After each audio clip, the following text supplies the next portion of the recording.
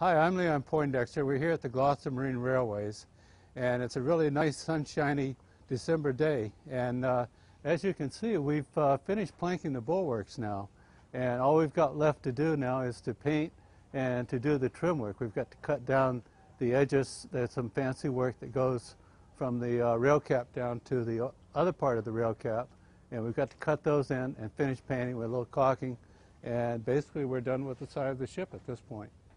And let's take a look back and see how we got there. Well, since the last episode, we've had a lot of work going on the bulwarks here. We've planked it up from the deck level. This is the covering board. This is the deck on the other side of here. And we planked it up to the molding. This molding is a traditional molding, and we've recreated it by making two layers of trim here, one mounted on top of the other one. In this area here will be another narrow plank that will be inset slightly, and then the rail cap. We trimmed off all of those stanchions all even, and with a tenon which will fit into the mortise that will be on the bottom of the rail cap. We're on deck of the Beaver here, and as you can see, the bulwarks really start to define the shape of the vessel. We've got the stanchions from the inside here, the covering boards that we've showed you, and now of course we've built up all the planking on the bulwarks.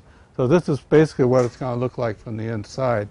There'll be a rail cap that will go along the whole length of the top of that, and will step up as we come up to the more decorative parts up forward. As you can see, we built the bulwarks up with that heart pine planking. In between here we have an oak trim piece. This double coal molding is quite traditional and existed on the ships for a couple hundred years at least. And this piece here is called a hance, and this will be topped off with the rail cap. And as you can see, we've already cut all the tenons in here, and they will be fit into the mortises on the underside of the rail cap.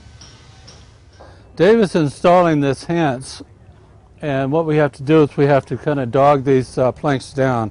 They're a little bit edge set, and so we have to push them down to fit the molding that's underneath there. After he gets that set, we'll come along and we'll drill for the fasteners, and they'll be countersunk and spiked into here. My name is Dave Kenyon. I've been with this project for about a month now, and this is generally what we're doing. We're going ahead and doing the bulwarks on this, and hopefully we can get this closed in, and we'll be doing more of the woodwork around here. Well, that's all the time that we have for this episode, but as you can see, we've gotten a lot more work done on the stern, and we've got the trim on, we've got it prime painted. So check with us next time and see what we've been up to.